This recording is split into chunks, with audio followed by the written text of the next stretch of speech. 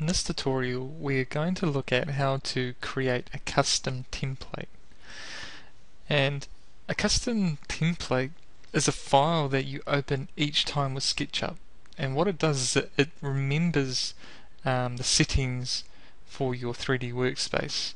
So for example, every time we start SketchUp with the architectural millimeters template, you can see that there's a lady standing there. And for some that may be annoying, for others that might give you scale for your drawings or your buildings that you're creating. But what I'm going to show you today is how to modify the 3D workspace, then how to save it as a template. So first let's get the eraser tool. So it's a little pink looking rubber, so click on that and then click on the lady and she will then disappear.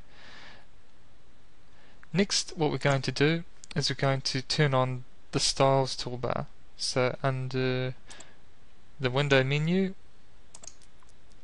go to Styles, and that will open up that tool / dialog. The next thing to do is to click on the Edit tab. And under the Edit tab, you can see that we've got extensions turned on, endpoints, and this is to give the drawing a little bit of artistic flair, but in this case generally I work with these off and then turn them on at the end if I want to show a bit of artistic flair. The reason I do that is because these types of styles can actually slow down you working with SketchUp, because it has to do an extra process of showing off those styles. So let's turn those off, including profiles, and it will then work a bit quicker. The next little icon to click on is the face settings, and you can see here that we have a front color and a back color. If we click on the front color, it will bring up a dialog, and we can then change the color of the front face of SketchUp. So generally I use the color picker called HSB rather than the color wheel.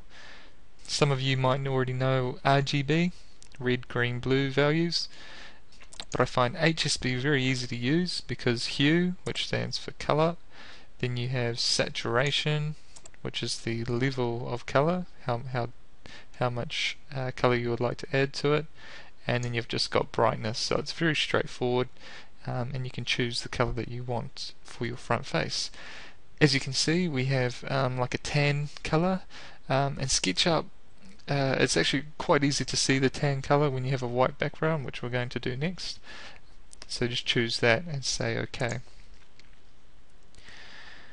Next, move on to the background settings, and you can see that we have the sky turned on. Let's turn that off, and if we turn it back on, you can see the horizon line disappears. Then we have a background color. Click on that color and take away the saturation to 0 and increase the brightness to 100% and press OK. And now we have a white background. We'll come back to watermark settings in a different tutorial, but basically the watermark settings allows you to add a logo. Next, what we're going to do is we're going to click on the watermark settings, and in here we can add, for example, a logo at the front of our scene. So let's say we go and hit the watermark, and this is a great way to just brand your work, so other people that you give it to will always have your logo on it.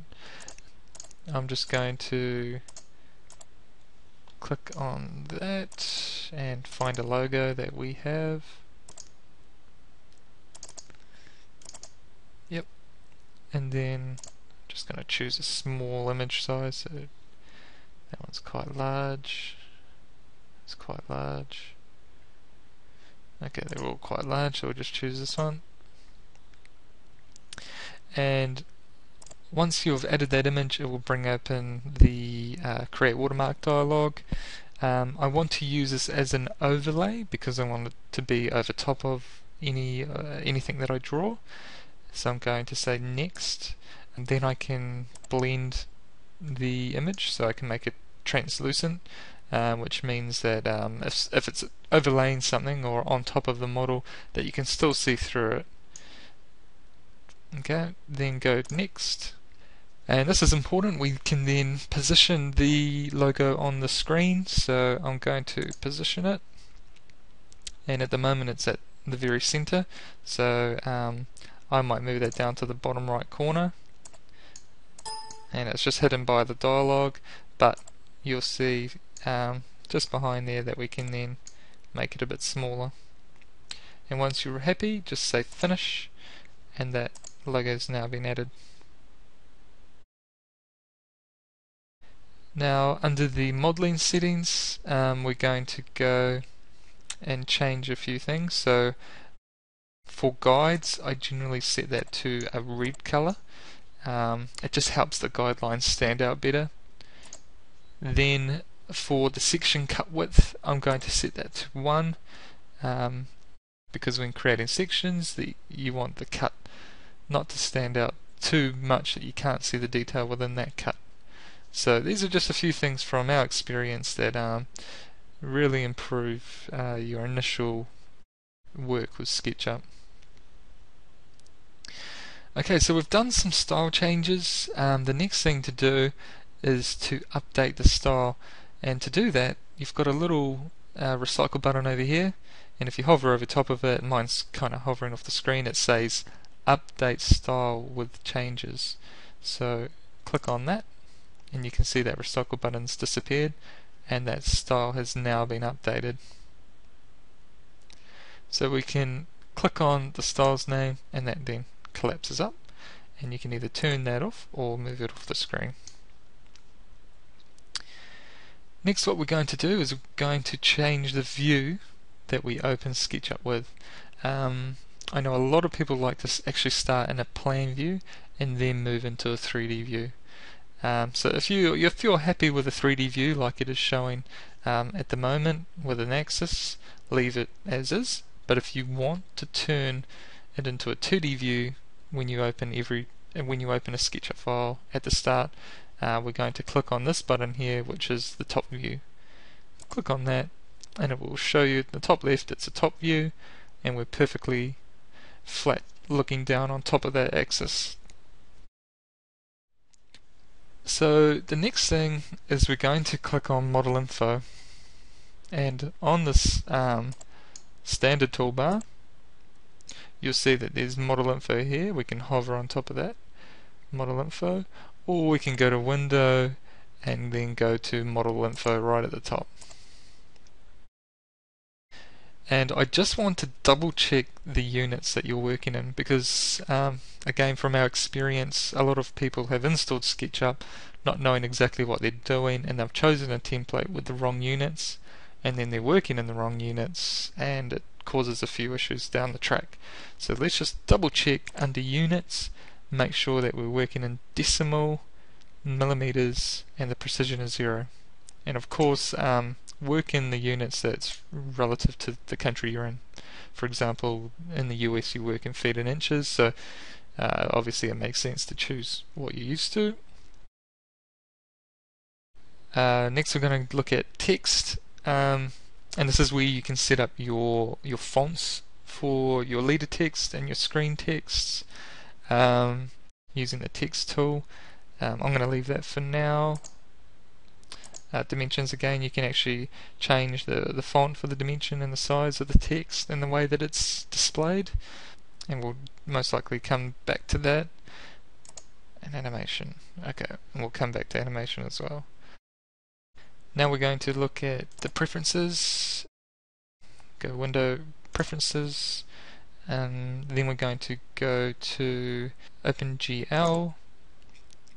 And generally I leave fast feedback unticked, so untick that. It just makes SketchUp work a little bit better in terms of speed, because if you leave it on, it's trying to do a better rendered look, which doesn't necessarily mean anything until you actually output the image. that you're wanting to create. Then under Files, you can select your file locations where you would like to save your work. So under Models, if you click on the Open button here, you can choose exactly where you want to save it to, whether it be a server or whether it be your Documents folder in Windows. You can choose where you want to save it, and it will take you to that folder every time when you go to save it. Then if we go to extensions, just make sure the extensions are ticked, and then drawing, that's all good, and we are ready to save our template. So press OK on that dialog, then go to the File menu and select Save as Template. And I'm just going to call my one PCS because it relates to Professional CAD systems, and click in the white space here. Make sure you leave Set as Default Template ticked, and then click on Save.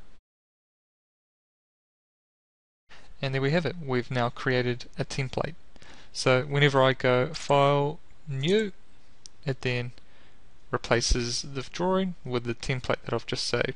So if I go and draw something just really quickly, and I'm not happy, I want to change that template, File, New, say No, and it will take me back to a default template.